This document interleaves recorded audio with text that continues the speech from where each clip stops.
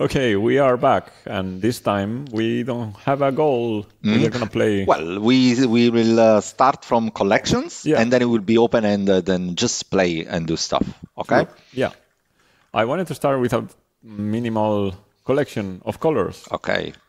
A palette is a list of, and just put here some color like How RGB. about we look for a proper palette since we are playing? Let me see. Do you have your favorite? Because one of the things I've learned is that palettes do matter in art. But I wanted to show, maybe, I don't know, there's this plugin. Do you have this plugin? Which one? Which shows the colors, the OPENRNDR plugin. I don't think I do. No? No, I don't think I do. Because then we can create a color palette like this. And we can just, well, I don't know if it's going to be a proper... Yeah, because usually, you know, most of the time I spend time on the internet, on website like colors, blah, blah, and trying to get colors from Hex. Okay. And work from there. Okay, color palettes. This is one approach. I could just choose the color. Yeah. Yeah. Okay, cool. At least we have something. I don't see the color changing now. Oh, yeah, here. Yellowish. It's a bit sad yellow. And this is going to be more in the red direction. Maybe like more here. Yeah, I like those colors. Okay, yeah. So we have 3 colors. We could randomly pick from those colors. So I'm going to create a grid, cover the whole screen with squares. And later we can go on from there. We can convert the squares into something else. Okay, so do you want to create the grid inside the... okay. I think probably we want the grid outside of the loop so that the colors are fixed once and for all, or do you want them to flicker all the time around? I was going to make them flicker and then show that we can actually use a seed. Okay, to super. avoid to them flickering. Yeah, okay. So we get always the same random sequence. Yes, okay. So this is how many columns and rows. And we can have a margin. I don't know, 50 and 50. And just to mention, probably these grid methods apply to rectangles, right? Good. So it happens that drawer bounds, this is a rectangle object created automatically, matching the screen dimension or the window dimension. And then we can call grid on that, which is very convenient. And we can have some separation also between the cells. So, okay, this is a grid. This is a list of lists. So I could store this somewhere. R, very descriptive. You can see list, rectangle. But then it's not so convenient. We cannot draw rectangles with this. It will complain because it expects a list, not a list of lists, and list of rectangles. We can use this machine. Flatten. Okay. So flatten, basically what it does, you can imagine, if you imagine a list as things in between square brackets, it eliminates the internal square brackets. That's what it does. Yeah. That's how I imagine it, at least. We have a list of lists, and this makes a list with all the elements together. Exactly. Cool. All right. So now colorize them. So I will go switch to for each and colorize each. Draw rectangle it. And then before I set one of those colors. Yes, we want to choose from one of the color palette. And for these, we can use random that allows us to choose from collection. We can use this. Sorry, it's going to flicker. Yes, a bit. But this is just for don't do at home, kids. Bro. Okay. So I'll move it out. Different solutions to this flickering. We could use actually palette and just pick up a sequential, like by using the index for each index, and and we use here this modulo palette size. So now it's more variable. It's not very random, but I think I also could imagine another solution that is to make a list of colors outside the extend loop of the same size of the grid, and then play with that. Let's do that. because here we are recreating this grid on every frame, and we don't need to do that. We could just do it before. Exactly.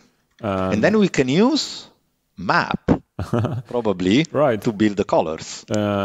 Our colors is going to be r.mapped. And this is, nice. We can do actually palette.random. And now we have, for each rectangle, we have a color. So if we could use our colors and use the index of the rectangle. Exactly. Right. Nice.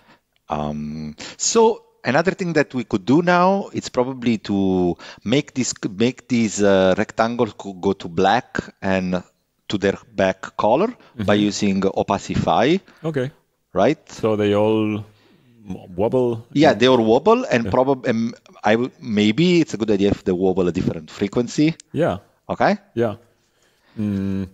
We can keep creating more lists. Or we could here apply opacify. Yeah. And then we could do this. Let's do this. Let's make them wobble with a sine wave whose frequency is the brightness of the color. Okay. Nice. Right? Yeah. Okay. So you can do sine. Yeah. Exactly. Well, I will put it in 2 lines, so it's a bit shorter. Yeah. Val up opacity. And maybe you also okay. So seconds. I don't know what the index. I have to import this from Kotlin Math. Import Kotlin Math. And maybe use but this is now not vibrating with brightness, right? The frequency depends on the index of the grid. Okay. So far they have all the same frequency, right? No, because the phase has changed. Yeah. Okay. But if you multiply the seconds by 1.0 plus I, they will have different frequency. Some frequencies. Plus I maybe. Because otherwise, the first one is plus 1.0. No, times 1.0 plus I between brackets. Well, but seconds is already double. Okay, seconds. Then sorry, out of sync. Multiply. Open parentheses. I plus 1.0. Maybe multiply everything by 0.1, so it's a bit slower. Interesting. And this now the frequency is controlled by the position of the grid, right? Where the grid, the rectangle at XY position belongs to. But we can make it vibrate at the brightness of the color. So instead of I, probably we can say R colors I. Which one? R colors I. And then we should be able to find brightness of this color, right? Yeah. Let's see. I guess. What properties do we have here? The amount of red. Yeah, linear luminance. Luminance, maybe. Yeah. Oh, wait, no, it's very slow. It's very, very slow. So I'm gonna put here 1, 0. Yeah. Oh. Nice. Okay, so this is interesting. So how about we substitute instead of having these rectangles, we put inside it a shape. Okay. At the center of the rectangle in the grid, we can have a shape. Okay, I know how to make a shape. Where do we create the shapes? Here. Okay, we have a list of rectangles. Exactly. I'm going to change that first, so they are contours. No, sorry, not here. We have to map it. We have to map it first. Map this rectangle to contour. So what's a contour in OpenRender? So there's these two basic shapes, or there's an object called shape. That's the most complex. A shape contains contours. And a contour contains segments, no? Yeah, a sequence of segments. So you can basically create any shape out of segments and contours.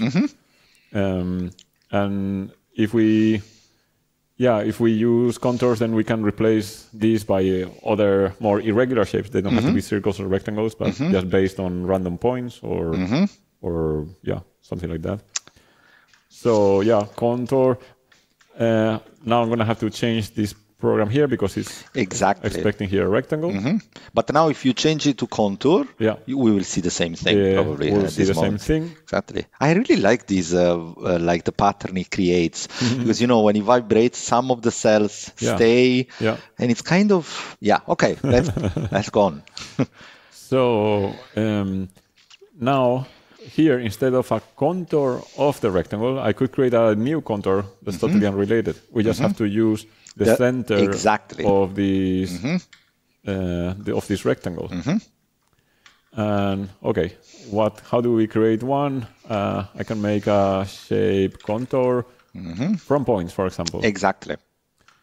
This maybe gets a bit nested, but probably, I mean, what I would do would create a variable points, and I would generate them starting from, you know, using the center of the So variable points is going to be our collection of points. Exactly. And we use this here. Exactly. And we say closed true because I want it a closed shape. And now we can use a list of vertices and have a constructor so that each point is the point of the shape, right? Yeah. Exactly. This would be just to make it happy, the compiler. So far it's boring. We're just creating 8 points. So, but maybe we could, what we could do, we could start from the center and move around the center. Yeah, that's what I wanted to do.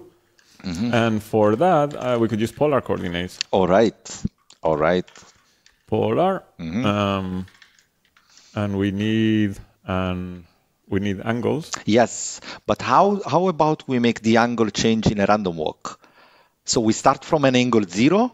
The next one is not going to be exactly, say, 1/8 of 2 pi, but it's going to be a little bit more, and then a little bit more in between an interval. So I have a way of doing this. Okay, cool. Which would be we use a list of angles and we sort them. All right, okay. I never did it like this. I always did the old-fashioned way of initializing a variable and then adding to that. But so instead of putting polar here, I'm going to create here random 00 360. So now, so far, points is a list of angles. So I sort. So now they are sorted. And now I can map this to... Let me think. What we want to create points. Yeah. So from polar and polar. Starting from the center, there is it, which is a double. I'm gonna rename this. Yes, because otherwise this is gonna shadow probably the it. I think that's the way that IntelliJ complains, right? That the it inside here is gonna shadow the one here. But angle. It's not a good idea to have nested meanings of it. Yes. So, but it's very easy. I have a shortcut to rename. So now it's called angle. Right. And then we can, choose a radius. Maybe between 20 and 40. But now maybe we want it to be contained into the grid rectangle. So which is the dimension we choose for the grid? Okay. Or not? We can try first without and see what happens. Okay. Let's do this and plus the center now, right? We have to convert the polar coordinates to Cartesian and add the center. Where is the center? It center. It dot center. No, it's not. We have a double it. I see. Okay. So I'm gonna rename this here. Like if I rename this, it's going to be rect. So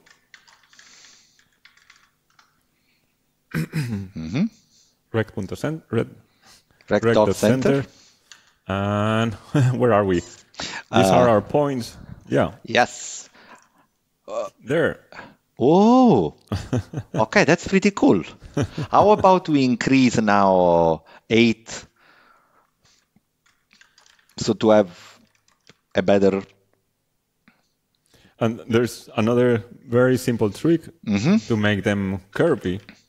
Right, right. We can smooth them. Do hobby curves. Oh.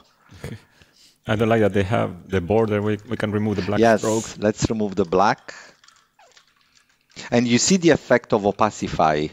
It's blending. It gives you this alpha blend effect where things come and go and go. Oh, some are very fat. Yes. Yes.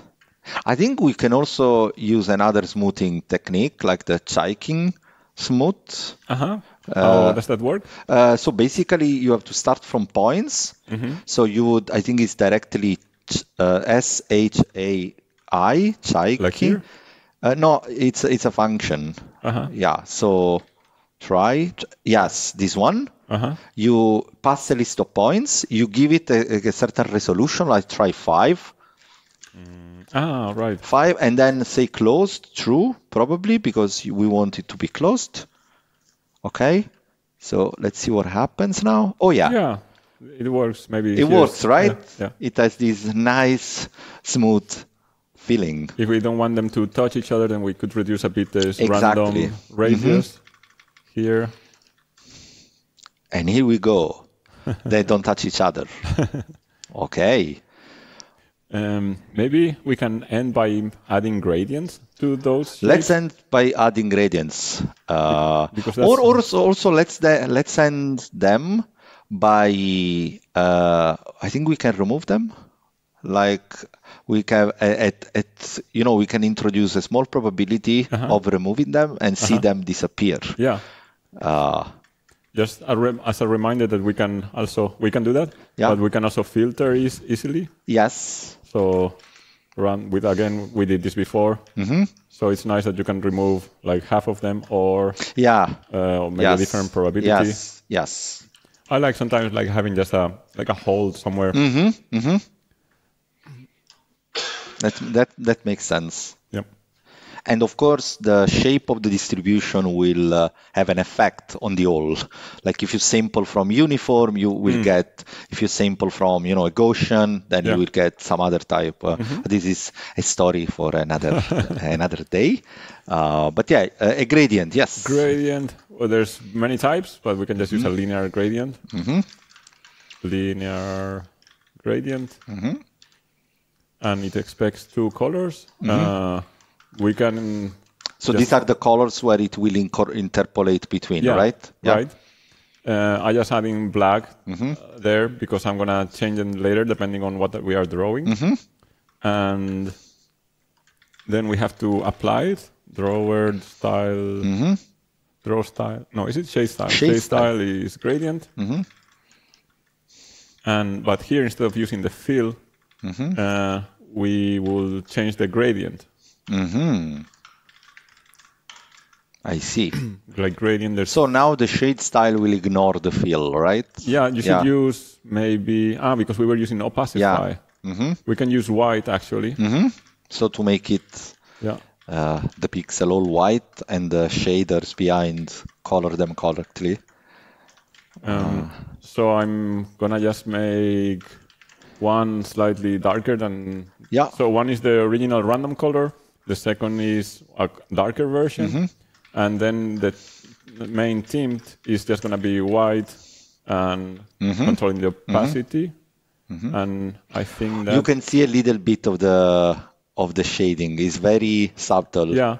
By changing the factor, we can make it more extreme. So it's more obvious that it is a gradient.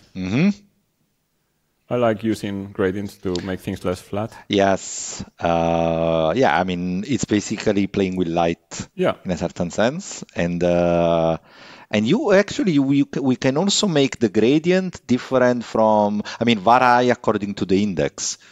Right? So what do you mean? So basically the factor will become a function of the index. Okay. So I don't know. To make some darker than others? Exactly. Exactly. So maybe, I don't know, again, a sine wave Yeah. Depending on the index. Yeah, 0.2. Yeah. Oh no, I didn't create function. No, I want to import. Why doesn't it suggest? I think I have to enter something. So times 1.0. It does now recognize it. And yes. So now let's see. The thing is, one color is always the original. Okay. And another is the shading darkened version. Okay. But it would be good maybe that to create variety, that both colors are affected by this factor. All right. So shade them both, but also make them different frequency. Okay, okay. So that introduces. First, I'm going to change this factor. Yeah. Like darken factor. And create it here. File darken factor is this number. But then I'm going to shade both. And one is going to be, I don't know, maybe half of the other. So now some of the shapes are brighter than other shapes. Some seem to be in the shadow. All right. And now the frequencies, no? Yeah, the frequency. Why do we have that? Opacity here. Yes. So should we just throw in an index here? But we are not using opacity anymore now, right? Because we are because we are tinting the thing. It uses both the gradient and opacity. I really like it. It's very like you can see that there's a pattern, but it's hard to detect what it is, and yeah, it's pretty cool. Okay. Okay, so this was our play test for using collections, and of course we injected other aspects of the framework OpenRender. You will find links to the OpenRender guide website, to the website, to the guide, to the discourse that we have. But we hope you enjoyed this as much as we did. We did have fun. This was our Sunday playing with Kotlin. Yes. And OpenRNDR. Yes. And see you in next episode with new topics. And I'm Alessandro. I'm Abe. And bye-bye. Take care.